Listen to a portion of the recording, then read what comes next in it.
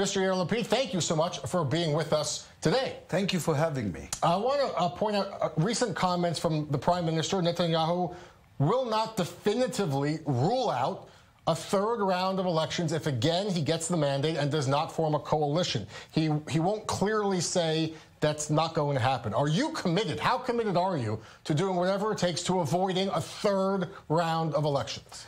Well, I would say everything possible but entering Netanyahu's government. We will not sit in Netanyahu's government under no circumstances. This is something all four of us, the four leaders of Kahol Lavan, has declared, and this, we're going to keep our word because we are men of our word, or men and women of our word. And so we're not going to enter his government. So if you don't want a third election, you will have to vote Kahol Lavan. But, I mean, it seems then there's a... We're stuck in April. We may be stuck again now. Would you consider, at least consider perhaps backing a government where Netanyahu can stay after the terms of premiership from Benny Gantz, then Yair Lapid, then after a few years, Netanyahu can serve? Some sort of creative solution to avoid a third election. Maybe there could be a government of 3 premiers. It's interesting, Jeff, when you are in politics. I've been in politics now for 8 years. So each and every time somebody finds a word, you just use creativity as the word, in order to describe to you why is it that you have decided to lie to your voters. So I made the decision not to lie to my voters instead of seeking for creative ways of lying. No, we're not going to sit with him in the government because he had 3 indictments, very tough, hard indictments, and he needs to go and deal with these issues. And besides, being in office for 13 years is just too long. It's not for the good of the country, and the reason we're doing what we're doing is because we're here for the good of the country. That means we could be looking at a third election. We could be. I hope not. It's up to the voters. It's up for their ability to see whether they want change or stagnation in Israel in the coming years. But let's imagine, Mr. Lapid, that we're stuck again, and more than 1 million voters give their trust to Prime Minister Netanyahu after 10 consecutive years. Let's imagine. And according to the law, he can run as Prime Minister. I mean, this is not a coup. You say, I do not want to lie to my voters. But I think that your voters, and you feel the Israeli people, you are a very good journalist, and you feel the street, do not want a third round. So for that, wouldn't you make this effort? No.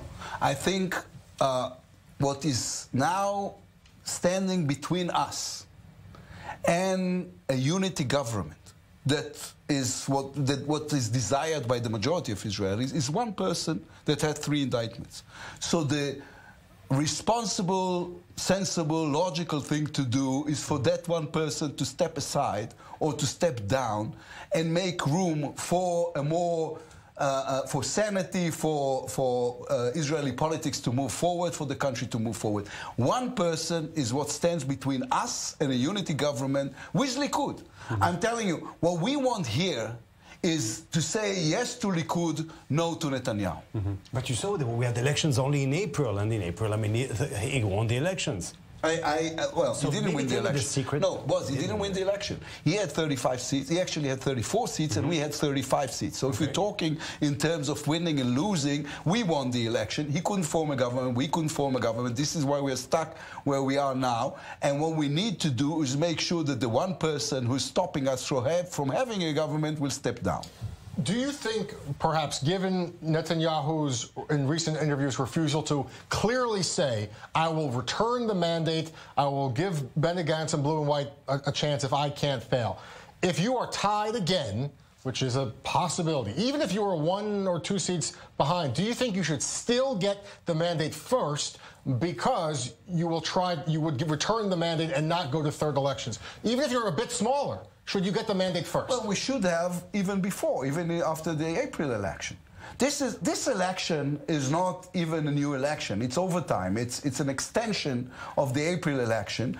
And what was supposed to happen is for us to be able to try at least to form a government. Instead, what Netanyahu did was going to a new election. It's his initiative. I think it was the wrong one. And I think in politics, you're supposed to pay for your wrongdoings. Mm-hmm. But in our poll, you know, we saw our poll, the Israel Hayom I-24 poll, and the majority of Israelis are conservative, you see that, and they want a conservative or right-wing government. Now, I look at the blocks, the two blocks, and I look at you, blue and white, and you say we're not a lefty party, yet I see in your bloc, I mean, your allies. Your allies are what? Your allies are the left-wing parties. Well, that's something you put on the screen, not I. But I put you know what, it's an interesting debate to be probably discussed after the election because it's too complicated and even philosophical. I have your phone number. Because there is a difference between conservative and right-wing. I don't think the people of Otzma Yehudit are conservative. I don't think Smotrich is conservative. I don't think Litzman is conservative. They are either ultra-Orthodox or just extremists. I think they're giving a bad rap to conservatism. Conservatism is about being able to work with other people for the good of the country. It's about being a patriot. Those people, to me, are not patriots. I don't think Itamar Ben-Gvir, who has in his living room a big picture of Baruch Goldstein, the killer, the murderer, the assassin, is an Israeli patriot. And I don't think he's a conservative. If anything, he's an anarchist. So on that point, I mean, finding common ground for the good of the country, working with patriots, you mentioned Smotrich.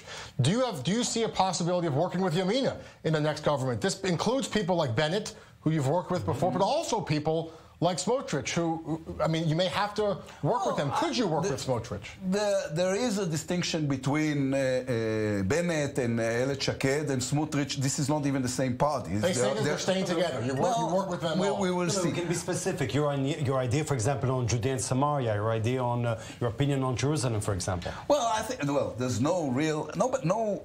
no responsible Israeli leader will now comment on the future of the negotiation before President Trump puts the deal of the century on the table. He announced he will do it just after the election. So I think we saw the tweet of Yamina this morning, for example, very much worried about the Trump's deal. So are you also worried? On the contrary, I don't really. I mean, you're not really right now in this timing in the election. 34 hours. Yeah, you have to possess the ability to be ubiquitous. And then again, I didn't have a chance to follow Yamina's tweets. Yeah. So everybody is concerned, worried, anxious, curious to see what kind of a deal will President Trump put on the table, and therefore no one will comment right now on the future of the negotiation. When it comes to the 67 lines, Benny Gantz, other blue and white party leaders have said repeatedly that no peace talks on the 67 lines. Not. So if you're behind that commitment, how can you expect to work with the Meretz party or with Labor if that's a firm commitment? How could you bring them on board? Well, in politics, you understand that you're going to work with people who do not completely agree with you 100%. This is part of politics. I mean, if we'll have 61 seats, if Kahol Lavan will have 61 seats, a lot of problems will be solved. I can hope, but it doesn't seem like this is what's going to happen. So I just said to you, yes to Likud, no to Netanyahu.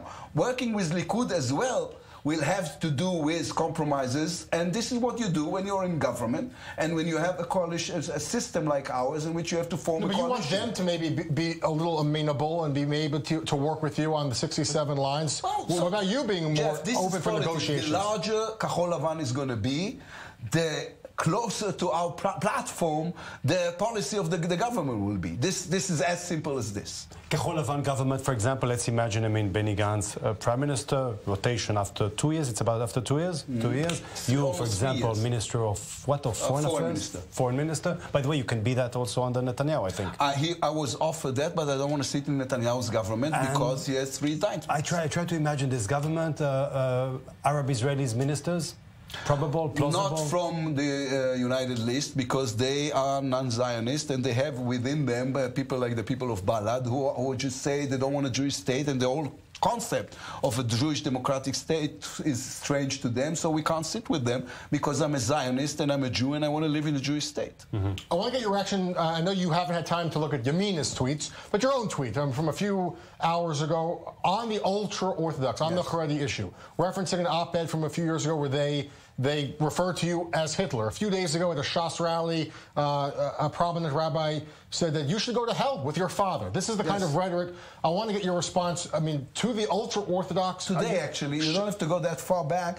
Today, there was a big rally in Jerusalem, and Gafni went on stage and called me Amalek. Amalek, if you know your Bible, it means you should kill me, not only me, but also my children. But there no possibility then of repairing the relationship with the ultra-Orthodox in a way to mend the fences to bring them into a government? Have you pushed blue and white too far? Yeah, but you could ask it also in a different way. Campaigning for a secular government, don't you a little bit exaggerate? I mean, Judaism is not a bad word. Well, first of all, the ultra-Orthodox are doing something interesting. They're calling me Hitler, and then they shout incitement, incitement, hatred, hatred. I never spoke about them in any language that is even close to that. I was always polite to them because I think I really think I'm old-fashioned this way. I think, you know, being polite. You're polite, but exclusionary. But I don't think there's an exclusion there. In politics, sometimes you're in the coalition, and sometimes you're in the opposition. If they lose the election, they will go to the opposition. I agree. This is what I want. They will go to, and this is not. I'm not saying.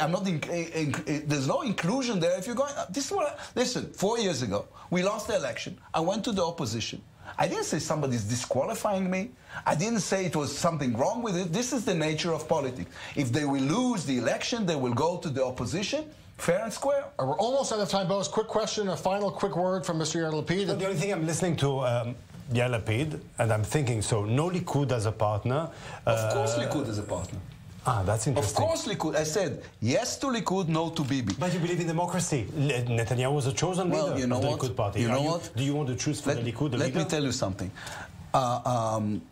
Yamina has chosen Ayelet Shaked. Netanyahu did everything in his power to interfere in Yamina. He did everything in his power to interfere with us. But you're doing the same. So I'm telling the Likud people, and you know what? Since the Likud people are talking to you at night and they're talking to me at night, you understand. We started the conversation with this. They're not going to let Netanyahu drag them into a third election just because he has legal issues. They're not going to let him. So I mean, the seed of the revolution is already there. They're just waiting for this election to be over. Jeff, I'm puzzled now because they talk to me at night, they talk to Mr. Lapid at night. Do they say the same thing to you? I'm not sure. I think they're saying similar things, especially about Netanyahu and his real motives. All right, we'll have to leave it here. Mr. Yair Lapid, thank you so much for taking the time. Thank you for having me. And Boaz, it's been a pleasure the last few weeks, my friend, to be with you in studio. Third act or no? I don't know. It's a possibility. But we commit suicide live? No. Do you think, Boaz, that when Jeff was talking about anchorman in television that moved into politics, he was trying to hint on anything? Whatever it takes to avoid a third election. Let's put it that way. All right, Boaz, thank you so much. And that is it. Thank you for being with us from around the world here in the I-24 News Yisrael Election Show. Stay tuned right here for extended coverage all week long on the channel. See you soon.